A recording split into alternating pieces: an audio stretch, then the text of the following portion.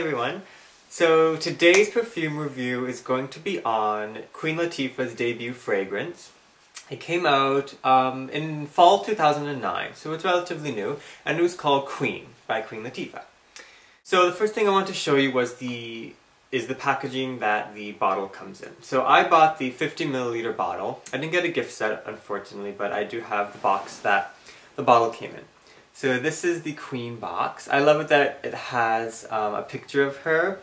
I think it's a well done box. The first part is actually a slip case here. So we have a picture of Queen Latifah looking very pretty and elegant in her red dress. The fragrance itself is more sort of sophisticated and kind of classy. So it really is a good picture of it, how she's sort of in that nice living area in maybe like a castle or something. It has nice chandeliers, a fancy fireplace. It really does capture the sort of scenario that the fragrance is going to try and put you in when you wear it. So I really love that. And I love the way she looks. I love everything about it. That part is actually a slip case. So it comes off like that. And then we have the sort of interior box, which I don't like as much. It just says Queen by Queen Latifah, and it has these gold squares sort of protruding from the box, like you can feel it, and then a heart in the center, information on the back, or sorry, on the bottom, and then the back just has pretty much the same thing, only now the square boxes are in the heart part rather than outside. So, I mean, it's nice and shiny. I love the gold color, so that's really nice, but I think it looks a lot better when it has that sort of covering it. So, I love the box. However, what I don't like about the fragrance is the bottle. I hate the bottle. It's probably my least favorite bottle in my entire collection. I'm sorry to anyone who loves it, but I just don't really like it. So here it is. This is the Queen bottle. It basically resembles the sort of like that part, the interior box part.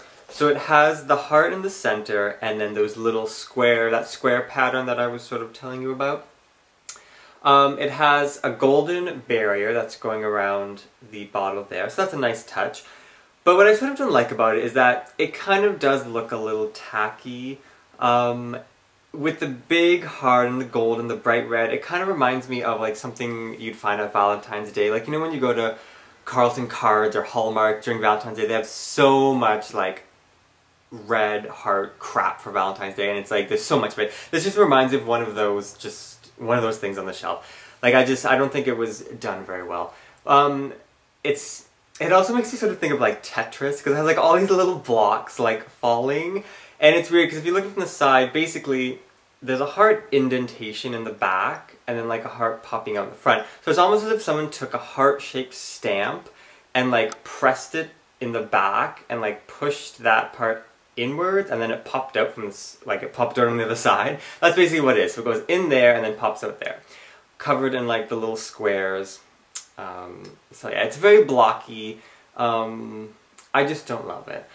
The lid is nice. It pops off like that, and it has Queen Latifah's sort of like insignia there on the top, and it's a nice gold cap with a red surface on the top there. So don't love the bottle. Not my favorite, but you know, we can get over that. So now I'm going to tell you what the perfume smells like. So this perfume was released in the fall, and it really is a perfect fall-winter fragrance. It's very warming, it's very heavy. Alright, so I'm going to spray this for you. Well, for me, but... Alright, so Queen is a difficult fragrance to actually describe, but I'm going to do my best. So in the top notes, we have a few citrus notes like mandarin orange and bergamot.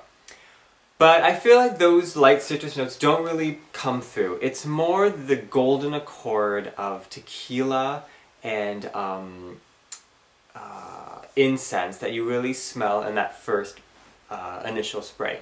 So it comes across as a very deep, almost vanilla scent right off the top. It is a sweet smelling opening.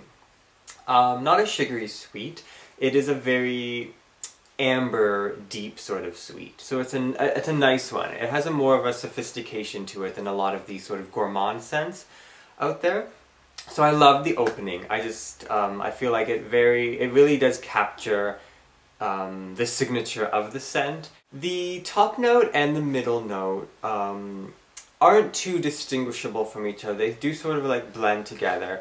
Pretty quickly, I mean. And the heart, the middle note has coriander, jasmine, and cognac. And that really adds the main character of the scent. It really does give it a lot of structure, and it just helps to prolong that deep sweetness that you got when you first sprayed it. And it really makes you think of, like, the picture on the box. Like, I imagine someone in a red dress wearing this fragrance in, like, a classy sort of scenario that she's in, with the piano in the background and the, like, sort of Roman style fireplace and everything like that. It really makes me think of, like, a queen. Like, it smells sort of royal, if that makes any sense. It does make you smell like you're important, kind of.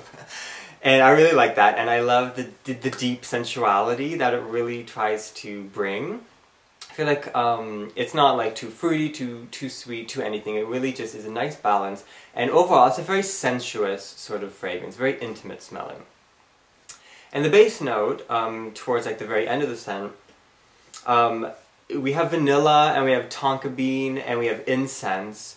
So that prolongs that sweetness, and it really leaves you with this sort of mysterious, warm scent on your skin. So for other products, I don't have any of the other products. I haven't actually seen them selling anywhere. I felt like this fragrance didn't get as wide a release as some others because it took a while to find it, and I sort of don't see it in too many places. But you can get it in a gift set. And the gift set does come with the Queen body lotion, and you can also get a body butter. I've seen pictures of it in like a round body butter sort of screw-on case, as well as in like a tube. And I feel like with this one, a body butter does sound like a perfect sort of pairing with it, because it is something that you just sort of want to have all over you because of its really sort of ambery sweetness that it has to it. Something that you kind of just want to cover yourself in during the winter or fall months to help bring a little warmth to your evening. So I would say that Queen is a more mature scent, and it really is appropriate for fall and winter, but it is too heavy for spring and summer. It's very low on the fruit ingredients. You're not going to find any fruits mixed into this other than the light citrus ones. So it's not a fun fruity scent for like daytime or for spring or summer. It really is a more mature, warming scent for the fall, winter, or classy evening sort of scenario. So that's it for my Queen review. I'm not sure if she's going to release any more perfumes, but as for her debut one, I think it is a good one just to try out. If you are looking for something for the evening, for those cold nights, that's a little bit more on the sensuous side, give Queen a try. I think you'll probably like it. Okay, so that's it for my review. Hope you guys like that, and I will see you next time for some more perfume reviews.